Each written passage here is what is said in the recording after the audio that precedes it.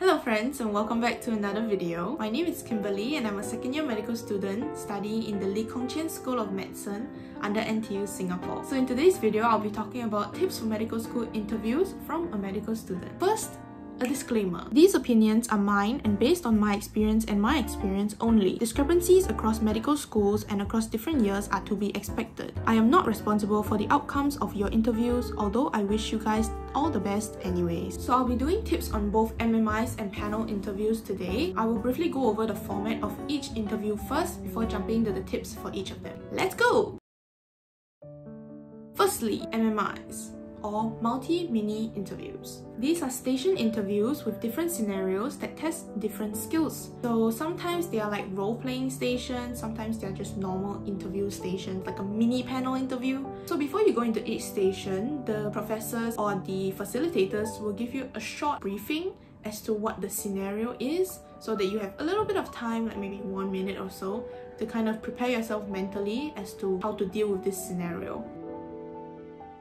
So this one is basically a really basic interview kind of setup that you would expect in like a job interview or any other university course. So it will be multiple professors sitting down with one student and they would just take turns asking you questions while the other person writes down. So the general format is that they tend to start off with introduction questions asking you to introduce yourself. Then they'll move on to more general questions with regards to medicine. So things like why medicine, why this school, why not another course like nursing or allied health.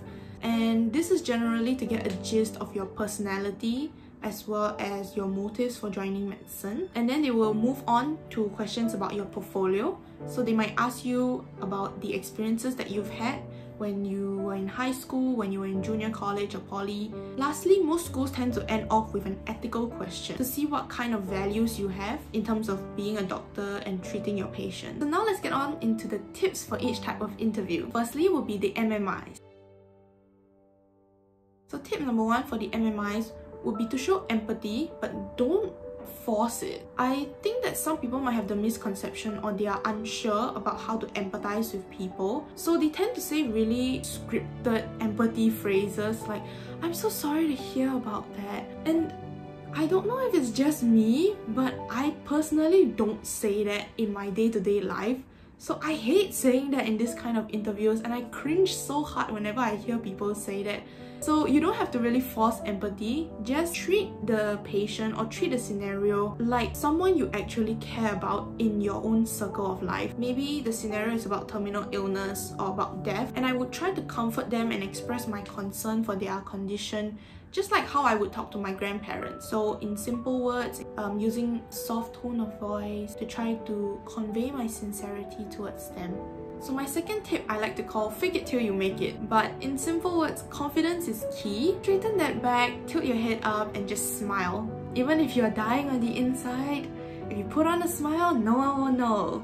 My last tip would be not to overthink the scenario. Usually the examiners are just trying to see what your personality is like and what values you hold dear. So if you are a compassionate person by nature or you're a sincere person by nature, just go with that. If you are a gentle personality, just go with that. Don't try to force something that you're not. So my fourth tip is that you don't actually need to have any prior medical school knowledge before going for medical school interview. So they won't really test you on what is the powerhouse of the cell or any factual information. They just want to see kind of what ethical values you hold and what personality you are, and whether or not you would be a good fit for the school and whether you're a good fit for the profession.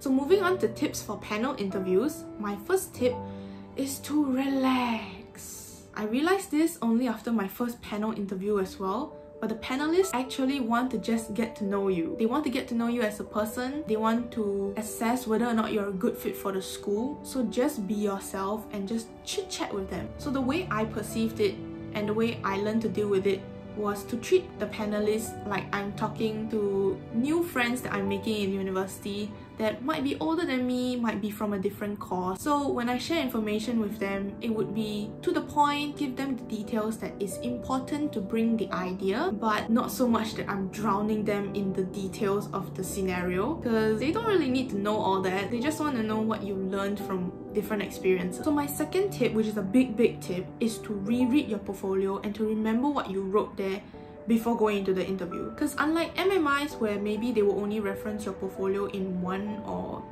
2 of the stations, the panel interview would have a huge chunk of it that is asking about your experiences from high school or junior college or poly. It would be really good if you could go and revise on those and try to recall what did you learn during that time, what was the experiences like. And in preparation for the interview, it would be good if you could write out and kind of, I don't want to say memorize, but at least prepare some sort of structured answer if they were to ask you for what did you learn from this experience. And you could use, for example, the STAR method, which I'll be talking about later. So simply put, the STAR method stands for situation, task, action, and result. In your paragraph, you would talk about one experience and you will start with the situation. So just 1 or 2 lines to set the scene and give the necessary details for the example that you're trying to give them. Secondly, you would give a little bit more gist under the task section, which is basically describing what your responsibility was in that situation.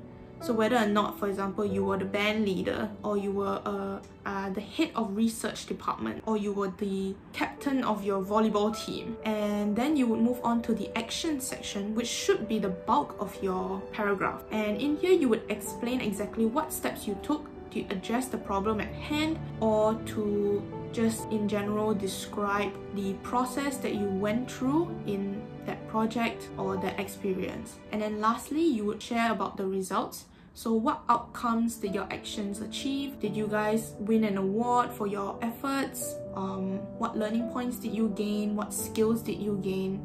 And it's kind of a brief wrap up for that one example. By using these 4 components, it will be easy for you to shape your story when explaining it to the examiner. It will be much easier to share kind of a focused answer rather than rambling on with details. So it gives a digestible but kind of compelling narrative for what you've done in the past. So to end off this video, I would like to just say that if you've gotten to the interview stage of medical school, congratulations. This is basically the last hurdle you need to deal with. And despite what many might say about it being unpredictable and there's no point preparing for it, I'm just gonna wing it anyways. I think that's bullcrap. I think it's totally preparable. There's so many materials out there, so many question banks. I think there are so many sample interviews on like YouTube, question banks online that you can reference, and you can practice with your friends, with your teachers, with your seniors, with your parents, anyone who is willing to sit down with you for about 15 minutes to just ask you questions and hear your response or even record your responses. So that's all for this video. I hope you guys enjoyed it. Subscribe and like for more content like this, and I'll see you guys in the next one. Bye!